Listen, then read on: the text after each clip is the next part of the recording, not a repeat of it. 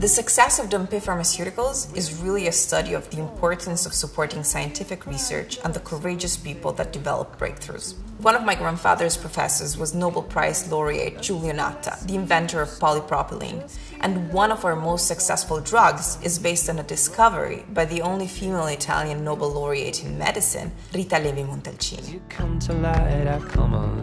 This is why, with the Dompé Foundation, we support young, talented researchers and their curiosity through scholarships. Today, when it comes to science, one can no longer think in terms of traditional areas such as medicine, physics, or chemistry.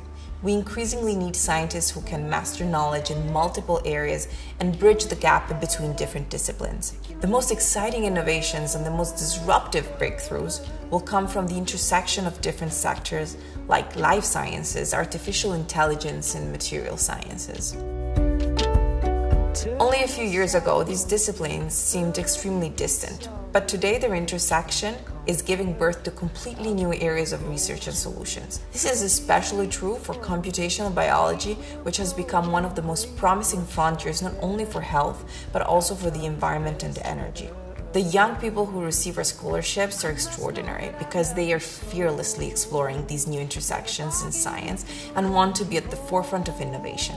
While the Dompé Scholarship Program supports individuals, its benefits will hopefully be felt by society as a whole. The program started in Italy in 2020 with 12 students, and we are now opening it to the US while also seeking more advanced postdoc profiles. The world needs more breakthroughs in life sciences, and society's interest therein is only growing. In fact, COVID-19 has only made us understand even more acutely how important sustained research is for individual and societal health. The Dompé Foundation is a project that aims to have a concrete impact in these areas, contribute to the development of new areas of biopharmaceutical research, and, over the long term, improve the quality of human life.